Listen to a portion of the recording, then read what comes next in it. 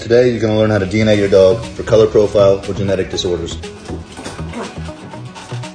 You're going to go to animalgenetics.com.